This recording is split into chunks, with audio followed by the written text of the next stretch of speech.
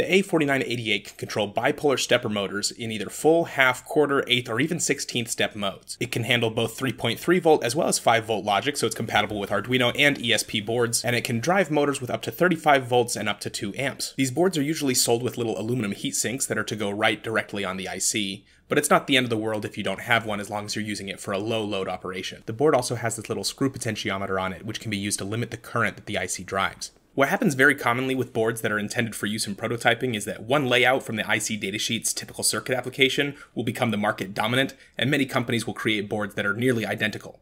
Despite this, however, some of them have slightly different pinouts, so it's important to find this either digitally from the seller or preferably on the board itself. This is especially important because while the application circuit may be almost identical, there's no guarantee for the pinout. So you may be looking at a diagram and wiring it in the positions according to the diagram that is different from the pinout of your actual board, or you could be plugging it into one of these stepper motor shields that you can plug into an Arduino, and the shield is expecting the pins to be in a different order than they actually are. After you find the pinout for your board, you can see how similar it is to the pinout for my board and reference this little infographic that I made for you so that you know what each pin does. I have a couple comments on these though. It's fairly common that you're going to have two circuits. You're going to have a power supply that's going to give you a heavier voltage to power your motors, as well as you might have your Arduino plugged into your computer's USB or a 5-volt port or something like that. Whenever you're working with two circuits in the same application like this, you have to make sure that you tie the grounds together somehow. Otherwise, it's not going to act the way that you expect, or it may not work at all. For the VMOT pin, I see a lot of sources online saying that you have to have 8 to 35 volts, but on the datasheet for the A4988 IC, it actually says between -2 to 35 volts is the rated range.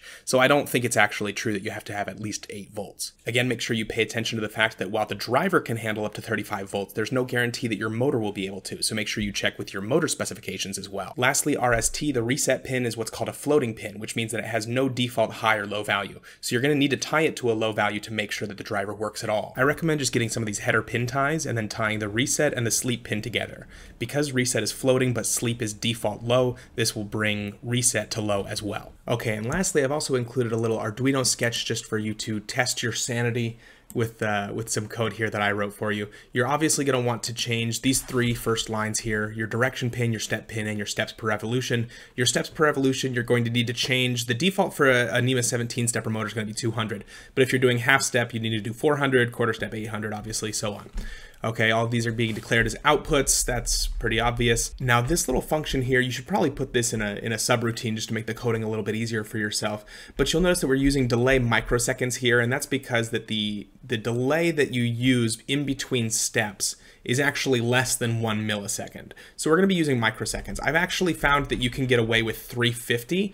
But you start losing torque really quickly as you try to increase the RPM. If you're new to Christopher's Factory, most of the educational videos that I do because I have problems learning things, and once I figure it out, I like to make videos so that it can be easier for you to learn the things that I'm doing as well. And almost all of the things that I teach are somewhat related to a project that I'm working on currently. And for this one, I needed a more powerful stepper motor than the drivers that I've used before so that I could power this M&M color sorting machine. It's a really fun project that I've been working on for some time now. It actually goes into, I have a larger project that I'm working on, which is an M&M stock ticker, but I needed M&Ms sorted by colors so that I could put them into the stock ticker pre-sorted. So by incorporating the A94, whatever it was, I already forgot, into this project, it allowed me to raise the M&M sorting per minute from about 30 to about 75. And then once I replaced this little servo motor in the front with another stepper motor, another Nema 17 stepper motor, I think we can get all the way up to quite a ways over 100 M&Ms per minute. So I'm very excited for that. So please don't forget to like this video if it helped you out. I really hope that it did,